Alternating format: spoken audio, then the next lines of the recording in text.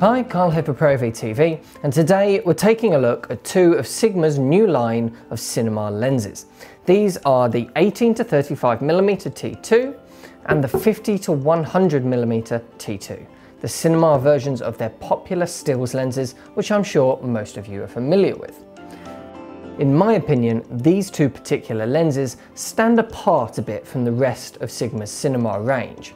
The other lenses are all full frame, a series of primes and one full frame zoom. These two lenses only cover a super 35mm sensor, just like the stills lens versions do. But that means you get a longer focal length than the full frame zooms and that fantastically wide max aperture of T2. Having T2 zoom lenses at this level is unheard of. We've had several advancements in the low-end cinema zoom world recently, with Fujinon's 18 to 55mm and Canon's 18 to 80mm and more, but none of these lenses have managed to get down to T2. This means you can let in far more light and of course get a shallower depth of field. So it's the T2 max aperture that really makes these lenses special and stand apart from the crowd. Now that wide aperture does come with a bit of a trade-off. Well, my first impressions with these lenses were that they were quite heavy.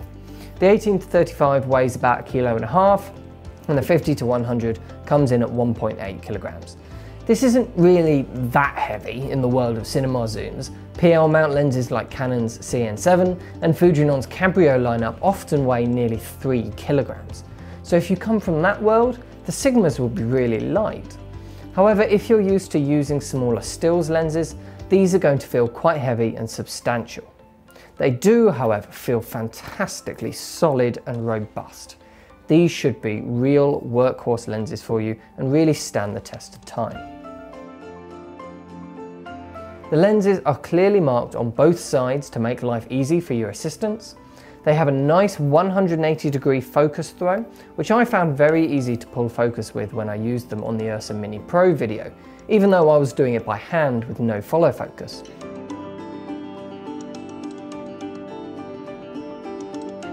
I was surprised to find that the zoom ring also has a 180-degree throw, which means that it takes longer to zoom, but it does mean you can be quite accurate with your focal lengths. So for narrative work, particularly if you're doing visual effects, when things like that are quite closely monitored, that could be a really nice touch. So let's take a look at how they both perform optically.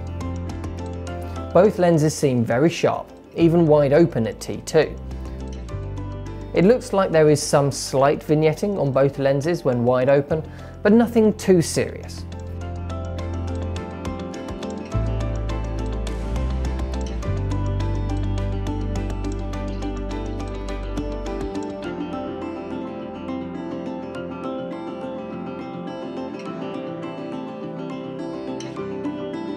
Now we move on to focus breathing, and this is where we can really see the difference between the two lenses. The 18 to 35mm has very little focus breathing, both at 18 and at 35mm.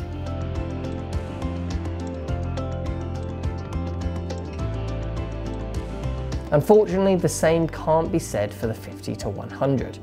As you can see here, this lens does breathe quite noticeably, particularly at the wider 50mm end. This is a shame and is the main flaw with this lens in my opinion.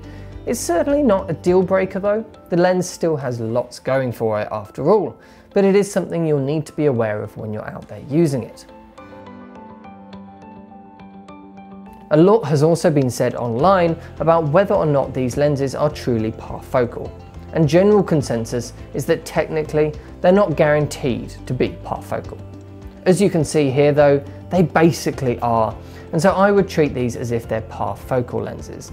Yes, different lenses, different models might be slightly different in terms of quality, they're not going to be uniform, but they're close enough for me. These are lovely lenses, there's no doubt about that. I really did enjoy using them and I was very pleased with the results. They're not perfect, but then what product is?